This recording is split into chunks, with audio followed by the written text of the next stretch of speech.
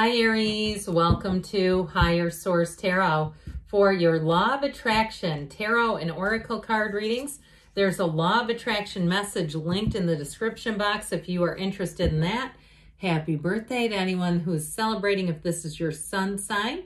We are going to begin with the money reading. I have pulled a Moonology Manifestation card. This will be the underlying theme for both readings, the last quarter moon in Libra.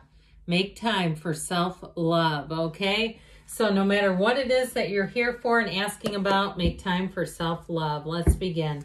What advice do you have for Aries, please, to attract financial abundance and prosperity? What does Aries need to know about money, please? All right, so we will do a 4-card reading here. And I'll pull another oracle right at the end. You've got the Knight of Swords, the Ace of Swords, and the Queen of Pentacles. I like that in a money reading. You have the 5 of Wands here, so there may be a bit of competition. I do feel like if you're selling something, you may have competing offers here. And there may be something, too, about, I get kind of a feeling with that 5 of Wands of, like, vetting people if you have something to sell. Now with this Knight of Swords, this is an energy, this is in the past, but it is an energy of full speed ahead. So you may have had a tipping point in some part of your life financially. If it's a car that you've fallen out of love with and said, I have to get a new car, I've already started eating Taco Bell in here, that is a signal that we're probably out of love with that vehicle. Or if it's hemorrhaging money. Or even, too, if you found that you are looking for a new job or became interested because you realized something about the job, the commute was too long. Perhaps you're not finding that you're getting promotions or getting paid advanced quickly enough, because this is a very impatient energy. He also seeks for the truth, okay? So what this helps you do is eliminate things that are not needed, but it also drives and propels you forward. So not much about self-love with that one, but with this Ace of Swords here, the Queen, yes, we'll talk about that in a minute. But with this Ace of Swords, I feel like it's a second wind. I feel like it's a new take on things financially.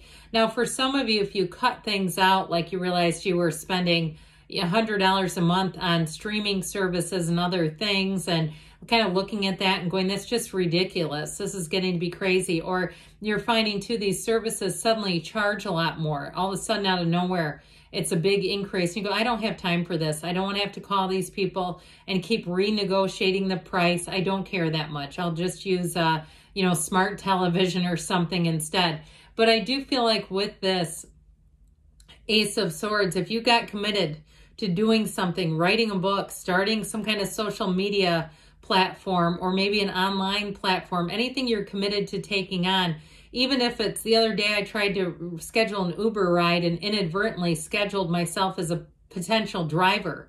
Now I'm getting relentless texts saying, join our team. I did not mean to do that. I take it back. But anyway, if you're trying to go for it, it's going to be as easy as that. You might even stumble across something, because I don't normally tell that story, but I do feel like you may even stumble across something now that I've said that, where you're going to say, you know what, that is a good way to make money.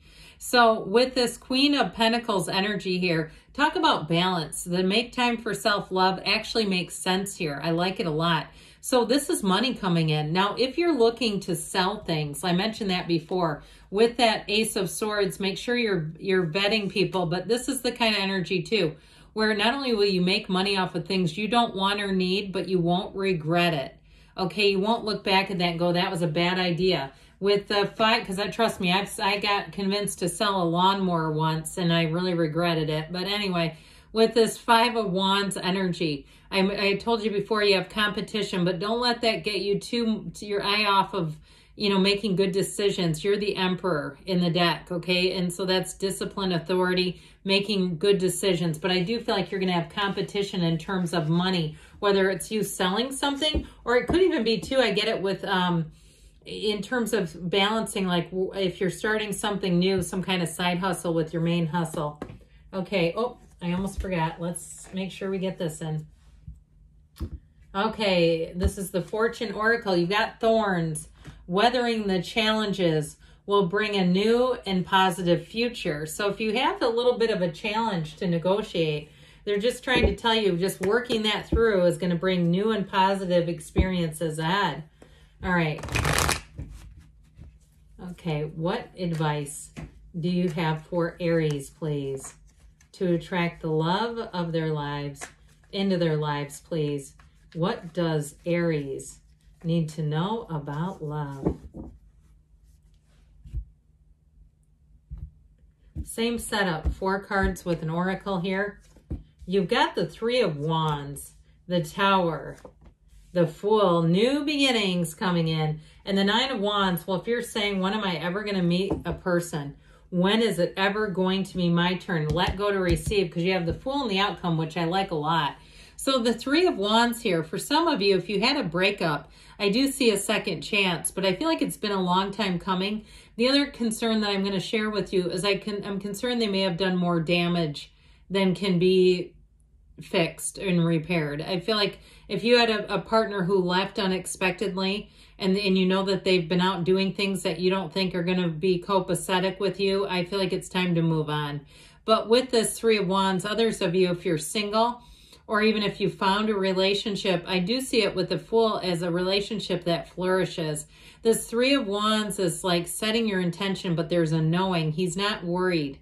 He's not scared. He's not saying, God, am I ever going to meet anybody? He's saying, look, I know there's 8 billion people out there, and of course there's one for me. I get approached all the time. No, have they been the right ones yet? Not yet.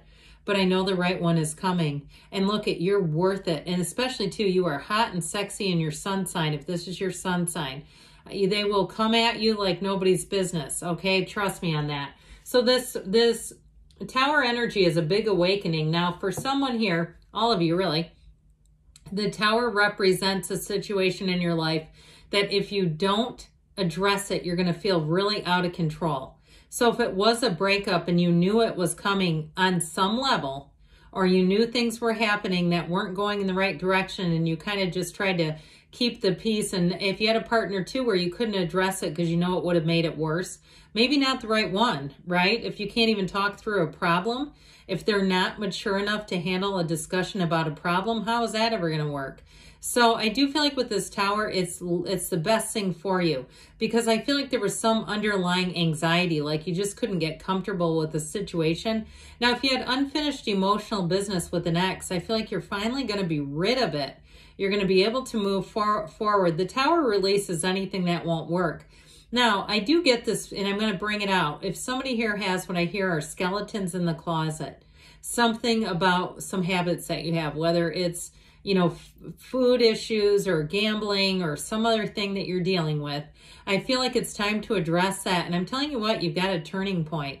The Tower helps you help yourself. It really is an awakening. It's a brand new beginning. And so with the Fool energy here, you have a brand new, fresh, clean slate. There's nothing better here. This is your hero's journey. So as you step into this energy, I do feel like you have someone coming in who's going to be trustworthy and loyal. Okay, you have honesty, trust, enthusiasm, adventure showing up here.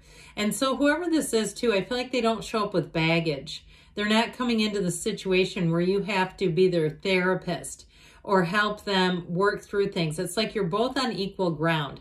And especially too, if you had relationships where it wasn't equal, like you were having to explain how to pronounce quinoa and things like that, where you're like, oh God, okay, I'm just gonna let that go. I'm not gonna make a big deal out of it. You know those, you know how we do that. Okay, this is somebody who's at your level and to say, I don't like this stuff either. It's kind of bland.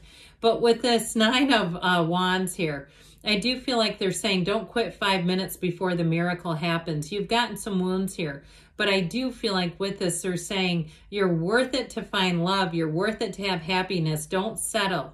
Do not settle for someone that you know is not a match. So make time for self-love. And I'll tell you what, the more you love yourself, the more you will attract a loving partner.